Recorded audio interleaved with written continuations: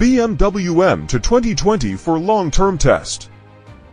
Small, rear-driven coupe with a furious turbo 6 arrives on our fleet. Too much fanfare. Why we're running it? To celebrate the survival, and indeed evolution, of the proper sports coupe.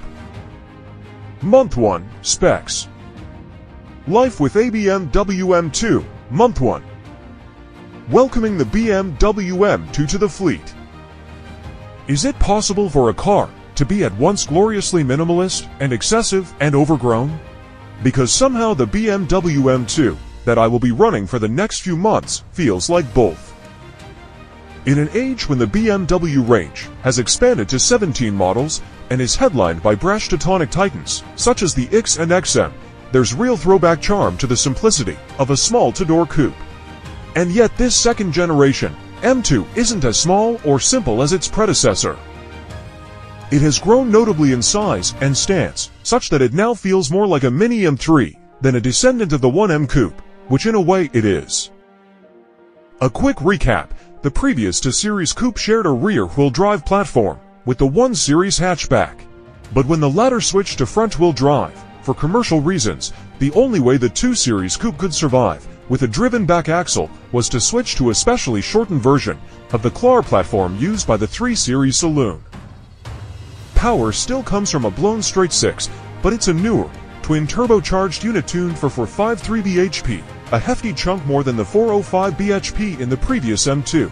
The result is a model that's bigger and beefier in almost every aspect. However, the fact that the 2 Series coupe, and by extension the M2 survived at all, is a testament to BMW's continued passion for drivers' cars. There's a reason why both the standard and M ranges are full of big SUVs, after all. And, as regular autocar readers will know, those engineers have nailed it. The M2 scored 4.5 stars in our road test, and has topped a group test of old-school, real-driven, manual shift sports cars. The base price of the M2 is now £62,420, which isn't exactly cheap.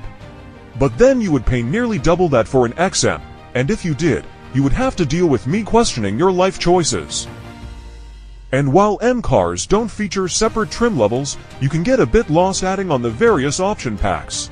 I plumbed for the £730 comfort pack, which adds heated seats and the like, the £1,100 driving assistant package, the £2,305 M drivers pack, and M alloy wheels 19 inches at the front, 20 in at the back at £330.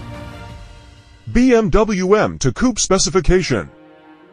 Specs: price new £62,420 price, as tested £66,885 options.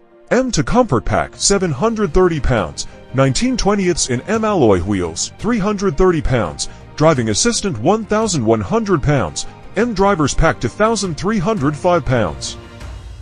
Test data: engine power for 5.3 bhp at 6,250 revolutions per minute, torque for 106 pounds-feet at 2,650 to 5,870 revolutions per minute, curb weight 1,725 kilograms, top speed 155 miles per hour, 177 with M drivers package, 0 to 62 miles per hour for 1 sec fuel economy, 28.8 mpg CO2, 218 to 222 grams per kilometer, faults none, expenses none. Those are the results of the tests we conducted, and that's all for this video. Keep an eye out for other new videos. Thank you.